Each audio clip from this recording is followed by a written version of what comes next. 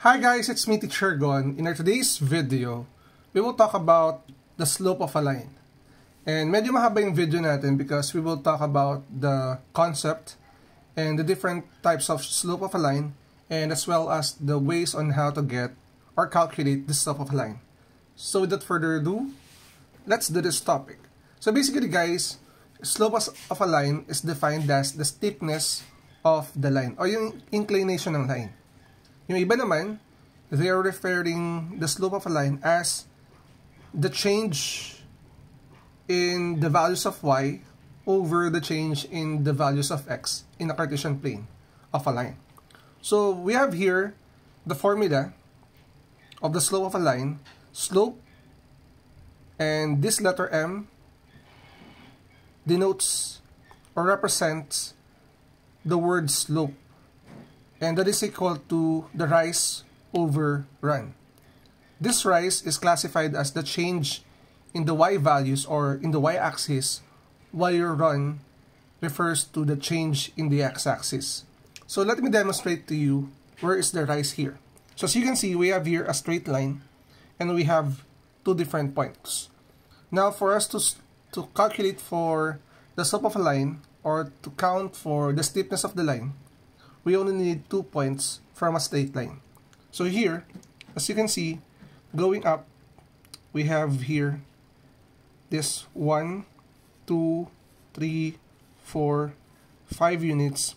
This one is your rise, because it is known as the change in the y values or in the y coordinates of a line. Next, this one, this part here up to here, 2, 3, this is your run. So in this case guys, we can calculate the rise, we can calculate the slope using this formula, and ito yung pinaka-concept ng ating slope of line. So let's continue with the next concept of a line. We have here the different types of slope. So meron tayong different types of slope. Actually, 4 yan. Yung una natin is yung tinatawag nating positive slope. Simple description lang. Pag sinabi natin positive slope, it is a straight line or it is a straight line that rises from left papuntang right. So tandaan nyo na lang buti. It rises or tumataas siya from left to right. Ibig sabihin nito guys, kapag nakakita kayo ng ganitong klaseng line, yung makakalculate yung slope is automatically a positive slope. Okay? If meron tayong positive slope, definitely, meron din tayong negative slope. Yung negative slope natin is yung blue one. Ito. So, ano yung pinaka simpleng description natin dito? A slope with a negative slope, a line with a negative slope, ang pinaka-kanyang slant ay it rises from right. Pansin niyo mabuti itong blue na to ha. Mababa siya sa right at umangat siya papunta sa left. So it rises from right to left. So automatic kapag nakakita kayo ng ganyang klase ng slope, ang magiging value ng slope nyo is a negative slope. Now, ito naman tayo sa green one. This green one is kapag nag-calculate kayo ng slope ng ganitong klaseng line, ang makukuha nyo ay 0 slope. So, simple description lang. You can get a 0 slope if your line is parallel to the x-axis. Okay, this is your x-axis. If your line is parallel to your x-axis, automatic, ang makuha mo or makakalculate mong value ng slope is 0. So, what about this one? Dito naman, meron din tayong undefined slope. So, simple description lang. When you encounter this kind of line, definitely, when you calculate the slope, automatic undefined. So, wala siyang value. Ang nangyayari kasi dyan, kapag nag-calculate kayo, yung run kasi nito is equal to 0. So, ang nangyayari dito, the denominator is 0. So, again, these are the different types of slope. We have the positive slope, the negative slope, zero slope, and undefined slope. Ihabol ko lang, simple description for the undefined slope. Yung line is parallel to your y-axis. Yan yung ating undefined slope. So, I hope na makuha nyo agad to para maging sure kayo sa magiging sagot nyo when you are trying to calculate for the slope. So, let's continue with the next part. Ang next part naman natin is that we will now calculate for the slope of a line.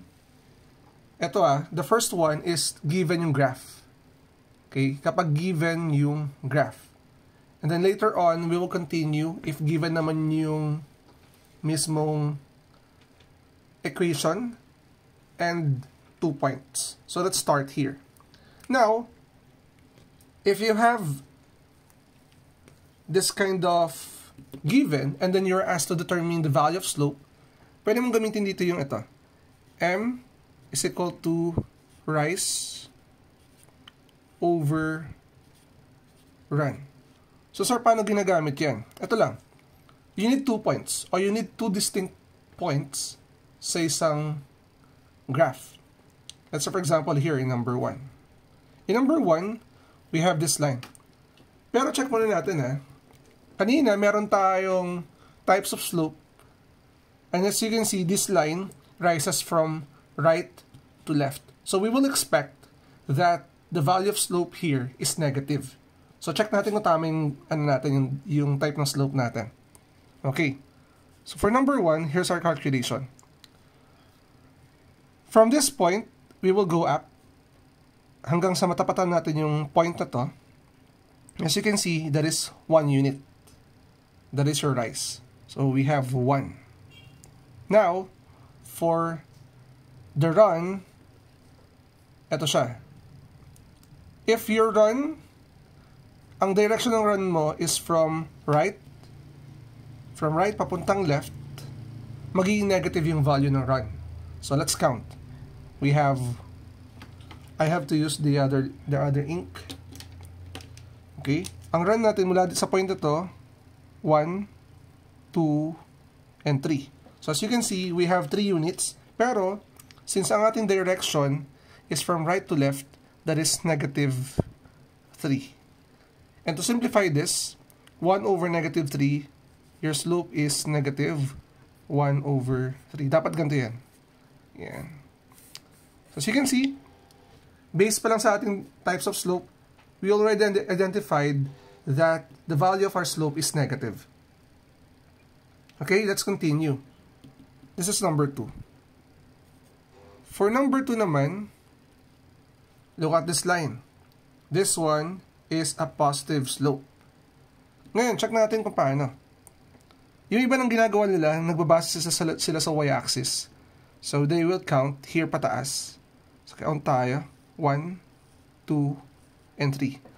Yun yung ating rise. For the run naman, as you can see, yung run natin, ang direction niya from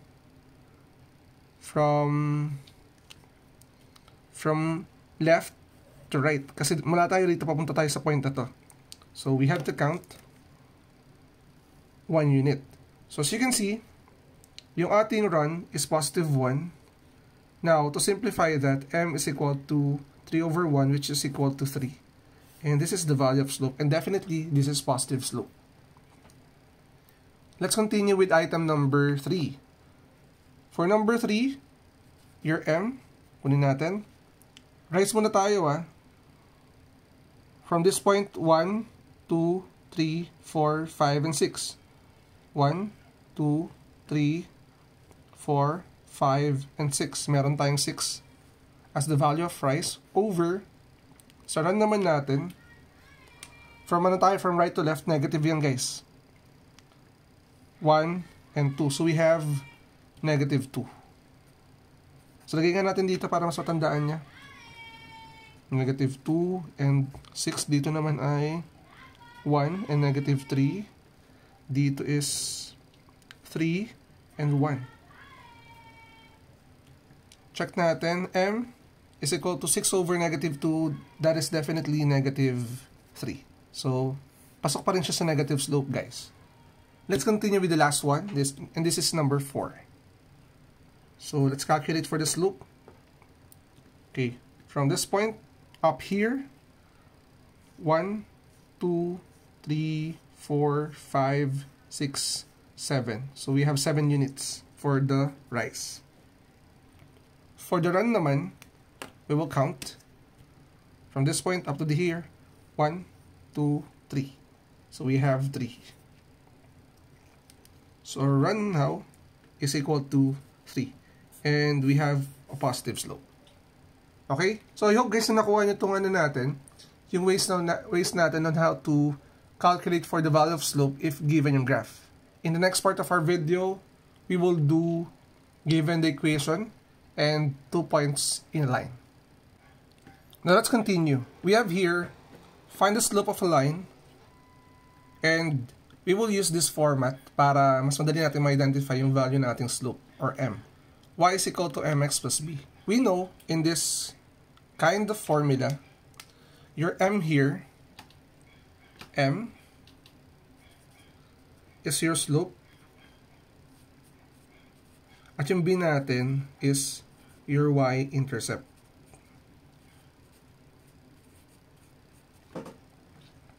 So we are only asked to find the slope. So given this line, or given this equation, again, kanina ang ginawa natin given yung graph. Right now, we are given the equation. Y is equal to negative 5x minus 1. So as you can see, your m or your slope is the coefficient of your x term. Definitely, this is your slope. So we will write here m is equal to negative 5. This given is quite simple kasi naka-slope intercept form na yung ating equation. Okay, this is our answer. The slope is negative 5. Now let's continue with letter B.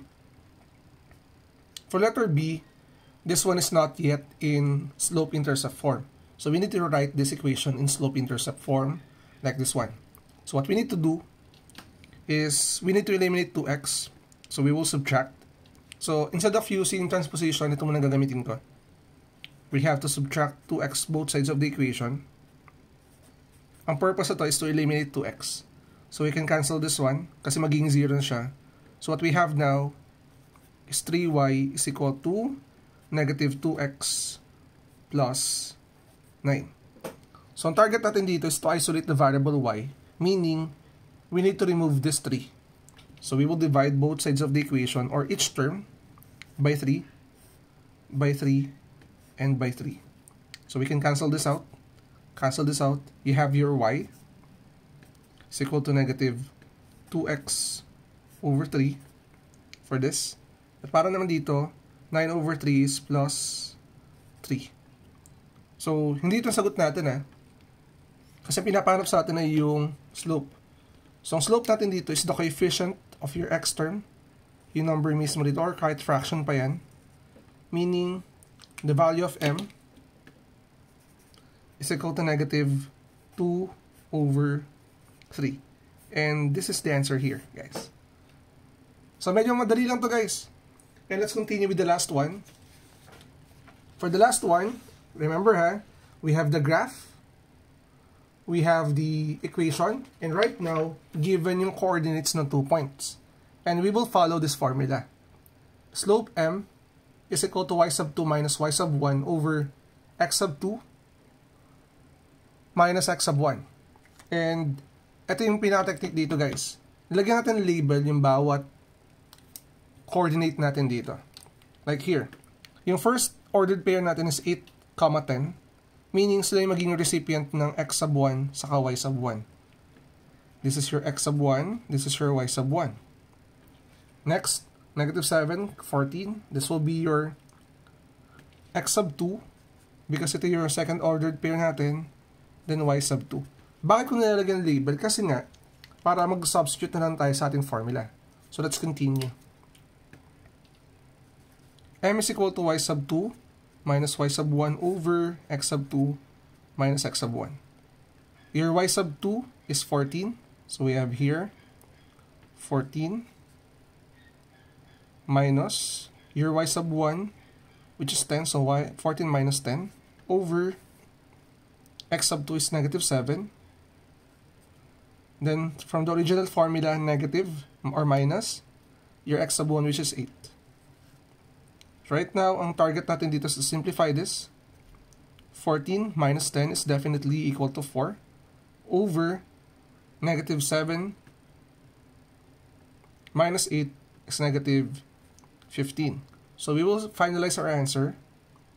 Your m right now is definitely negative 4 over 15. No more simplification, guys. This is the answer. So let's continue for letter B. For letter B, let's put some label. X sub 1, y sub 1, x sub 2, y sub 2. So what will happen here?